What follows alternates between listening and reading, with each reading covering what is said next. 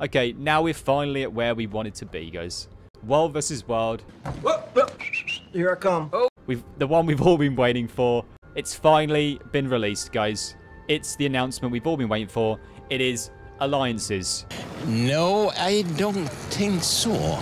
The following changes are part of an ongoing effort, it's a big word, to make fighting, more like frightening, fighting for and in objectives feel better for attacking groups. Oh, anyway. As the defender's advantage inside their own structures was previously too strong. While we don't want to swing that advantage completely in the favour of attacking groups, thank God. Bloody hell!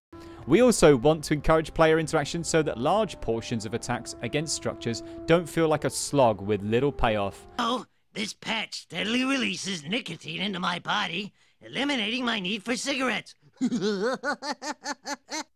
Okay, so we're going to speed up the process of flipping stuff? Make it easier? FBI, open up! What's going to happen here?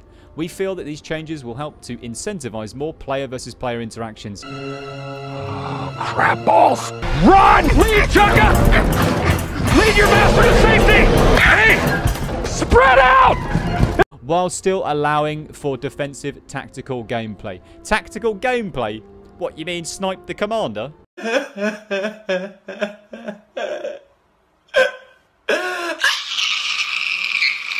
You mean build siege? We've taken control of the oil that we're talking about. You mean AFK in your keep and wait for the enemies to attack? What the fuck are you doing? Did you stop playing? Get back here and keep playing. Are you in the bathroom or something? And you forgot to pause the game? You could be leaving us in a vulnerable situation here. Yeah, of course. We will continue to monitor how these changes affect sieges and structure attacks. Alright, okay. Alright, we'll see about that. Hope you're ready for the next episode. Hey. Across all objective tiers, walls and gates will now be rebuilt when 50% of their health has been restored. Build that wall. Build that wall. Guys, we can't troll people with building walls anymore. You know when you can build the wall a little bit and then the wall goes back up? You know, you just put a little bit of supply in it. Yeah, just a little bit. We're going to build the wall. We have no choice. We have no choice. 10%.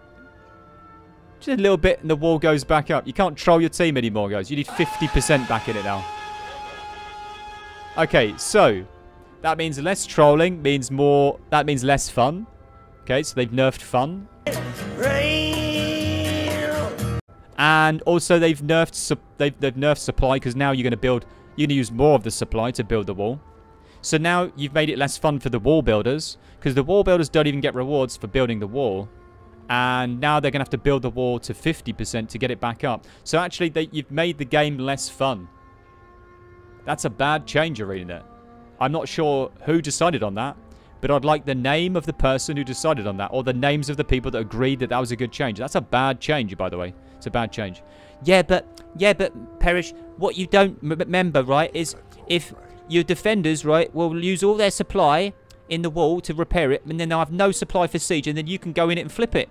True.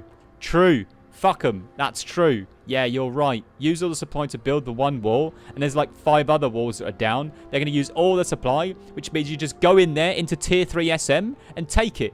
Easy. True. What a great change. I'm convinced. You've persuaded me. Okay, let's find out what else they've changed. Several objectives capture boundaries have been resized in 4 maps. Wait, there's more than one map? Huh? What the? Wait a second. No, I don't think so. I think it's just EB. Resource camp capture boundaries are now the same size in all 4 maps. Wait, they weren't the same size? With 2 outliers. Rogue's Quarry, the Green World's Northern Camp in Eternal Battlegrounds, and Hammer's Lab in Northern Camp in the Desert Borderlands remain unchanged. Generally, this is a reduction in capture boundary size for the Alpine, Borderlands, and EB camps, and an increase for the Desert Borderland camp. Okay. Interesting. Please go the fuck to sleep. Capture boundaries in Odell, Crankshaft, and Parched Outpost, Northwest, Southwest, and Southeast Desert Borderland have been reduced. Oh, so you've made it smaller so the Cloud can't contest as easy, and it means you've just buffed blobs even harder. Oh, shit. Insane, guys. Give more power to the organised, why don't you? Stone Mist Castle's capture boundary has been reduced and centred. Wait, what? The boundary around Stone Mist. Was it not centred? Why wasn't it centred? You should fucking put it in the middle, yeah? I agree. Capture boundaries for Green World Keep, Red World Keep, and Blue World Keep in EB has all been reduced. Wait, they've reduced the keeps. Oh, shit. No more keeps, guys.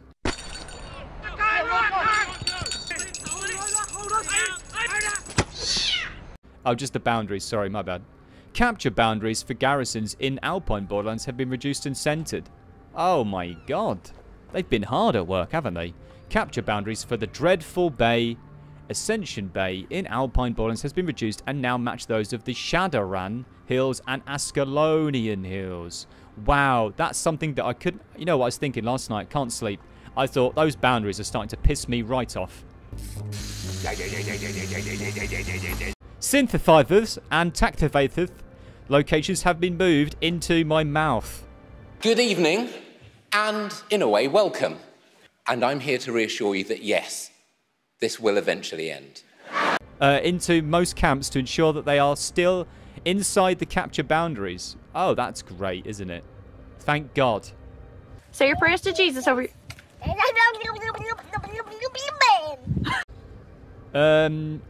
Who cares? I guess that's great.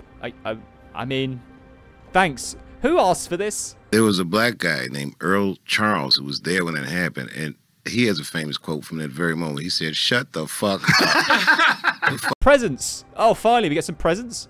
No, not that type of presents, guys. Just a presence of the keep and a guild objective or a bonus. It's been nerfed, and it's crazy nerf actually. It's funny how we can be years and years of playing this game, and you have this 100 stat for all these stats, bro. And they finally, in the year 2024, 12 years later, bro, they've nerfed it. Not by 1.2, 0.1. No. It's plus 25 instead of 100, boys. That's crazy, dude. That's fucking crazy. Are they nerfed Dragon Banner? I'm expecting them to nerf Dragon Banner after that. They're just going full craziness now, aren't they? They're going all in. The Empower Healing skill that was added in Keep Lords in Borderlands and EB will now grant stability to allies. What the fuck? My life is nothing but a comedy. No one's contesting in the Lord Room anyway, bro. No one's getting that stability. Who is ever going into the Lord Room, bro, and then seeing that the Empowered Healing skill is being used by the Lord? Is anyone looking at that, dude? Dude, that Lord is getting farmed by some big blob. You look at it and you go, unlucky. And then you stand in the corridor and you just... Who the fuck is... Who's going in to contest in a small circle to get that stability? No. Wait. Yeah, let me get stability. Oh, shit. How long is that stability lasting? 2 seconds, by the way. Maybe. Because you're instantly ripped because you're on top of the... Just come over here for this stability. I've got a nice... It's like this fucking... There's a white van outside and he's wind down his window. Hello. Cool. I've got some sweeties in the back of my van. I've got some sweeties in the back of my van. Hop into my van. You have some sweeties. What the fuck are they thinking? What the fuck is this game about? Are you not going into the circle to contest for some stability? Are you stupid? It's going to disappear along with your life and your KDR. I swear this change is troll as fuck. This must be April Fool's Day. Surely. What is going on? Siege golems no longer cause any damage to anybody because violence is bad. And now siege golems will spread kindness with presents and glitter.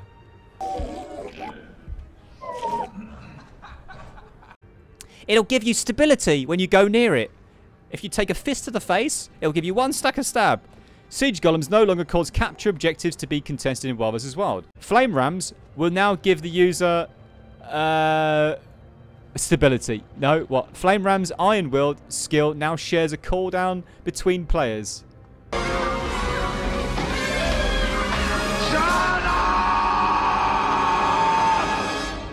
Wow, that's fucked, isn't it? F in chat goes for all of the Iron Will skill abusers. F in chat. Miko, unlucky. The Siege Disabled effect marker has been removed from siege weapons affected by siege disruptors. Yeah, that was confusing because people didn't understand what was going on. If you didn't read the patch notes back in the day, they've changed siege disablers to siege disruptors, and now basically siege, it takes more damage. You can kill it faster, but it doesn't disable the siege. And people were like disabled and they were running around, and they thought they couldn't use skills and stuff. They're like just like running around panicking. Yeah, you're not disabled, guys. You can still use the siege. Remember to use those siege disruptors. They are very, very, very strong, insanely strong. You can take out siege very quickly now, if you can reach it. The next few changes continue from a recent update that added a new bag options with Grandmaster Mark shards including in the price. Our goal for this and for updates from last year is to give Wild vs. Wild players more options for spending their Wild vs. Wild currencies. Oh my god, I'm getting hyped. And improve quality of life for currency exchange in Wild vs. Wild. I'm getting hyped, guys. Will we be able to get cheaper bags in Wild vs. Wild than just crafting bags? Is this a big change, boys? This could be a big change. I could be getting big bags. Are we getting big bags? We felt that a surplus of memories of battle specifically brought the price down too far, and that there were not enough opportunities to spend them. We will continue keeping an eye on this vendor and other new purchase options to determine whether we need to make further updates. Proof of heroics and testimonies of desert heroics now can be traded to heroic notaries in exchange for testimonies of jade heroics. Ah, you can do it the other way. Oh, you can do it the other way. All items offered by heroic notaries have been updated to require testimonies of jade heroics. Ah, memories of battle are no longer available for purchase from Dugan. Who the fuck was buying memories of battle from Dugan? Ain't no way. Who the devil was doing that? And some of the merchants' purchasing options have been updated. Oh. An option to exchange boxes of Grandmaster Marks for Grandmaster Mark shards has been added to the Skirmish Supervisor. That wasn't the change that I was hoping for. I was hoping for the cost to make bags in Wild vs. Wild would be cheaper. Because it makes no sense to have this costing the same price. Just makes no sense. Right, let's get to the nitty-gritty of the Profession City. Its skills, its balance update, its a Megalows maybe. Engineer, did they buff Scrapper? Did they nerf DPS NG Hollow? For whatever reason, we'll find out. Gleam Saber, fixed an issue that caused this skill to reduce the recharge time of Radiant Arc by 3 seconds when the Hollowsmith Elite specialization was not equipped. Okay, it's a bug. Photonic Blasting Module. Photonic Blasting Module. Ripperino. Reduce the damage coefficient by 3.5 to 2.5 in Wild vs. Wild only. There we go. Overheat has been nerfed, boys. Which means what? Means you need more Hollowsmiths. Or, alternatively, you just need more players. You know, can't kill bigger groups with a smaller group, guys. That's okay, don't worry. We'll nerf damage, and we'll just buff the bigger groups, guys. It's fine. It means that more DPS specs could be playable if they start nerfing the outstanding performing S-tier DPS classes in Wild vs. Wild. So it's not a bad thing. It's just a bad thing in terms of the meta with all the boons. Because you start nerfing damage, it means the fights are going to last even longer. And the fights were lasting way too long already. 2-minute fights were happening already. 2 minutes of fighting. It's just 2 minutes of fights, 2 minutes of fights, 2 minutes of fights. That's fine. But commanders were running out of oxygen. And health and safety, sorry, of the commanders. I believe that 2 minutes of fighting is enough. It's already way too much. Also, I don't want to hear the commanders shouting the same things for 2 minutes. More than 2 minutes. 2 minutes is enough. Okay, give me a break. Okay, give me a break. Cleave here, bomb in here, cleave in here, bomb in here, cleave in here, move left, right, oh my god, I'm I can't move, I'm stuck. Like, just give me a fucking break, bro. You on drugs? I'd like it if they brought up the damage of other DPS classes to a level where they're viable and on par with the other DPS classes. Prime Light Beam. Fixed an issue that caused this skill to strike 10 targets instead of the intended 5. Wow. That's a huge nerf, boys. You were already padding with that. Well, not anymore. Less padding. It's still going to do decent damage. Is Hollowsmith dead? Hey YouTube, today I'm going to show you something really simple. I'm going to show you today how do you log off a computer. Download and install Guild Wars 2. No, we'll find out, boys. We'll find out. Essence of Animated Sand. Reduce the barrier healing power coefficient. Wait, why would you do that? Why are you nerfing the barrier healing power coefficient on Essence of Animated Sand? What are you doing? Reduce the initial might from 5 to 2. Why are you nerfing that? That is insane to me. That is insane. No one is fucking nerfing... You're nerfing damage and then you're nerfing barrier. Huh? That makes no sense whatsoever. You're nerfing damage, then you're nerfing healing. You might as well just do nothing. Okay, no one was playing Scrapper, support Scrapper. Could it be meta? Yes, it could be. Is it easier to give barrier than to react and heal somebody? Absolutely. Why would you nerf it? I don't get it. Why would you nerf Scrapper? I don't understand why you'd nerf it. This must be an NA thing, bro. This has got to be an NA thing. They must be playing Scrappers in NA. I'm 100% sure. They're not playing Heal Vindies for some reason. Essence of Living Shadows. That's because they're running away. Or, like, they need the super speed, don't they? They're all running away. Essence of Living Shadows. Reduce the initial condition cleanse. Wait, they nerfed Condi Cleanse on it as well. That's crazy. That's actually insane.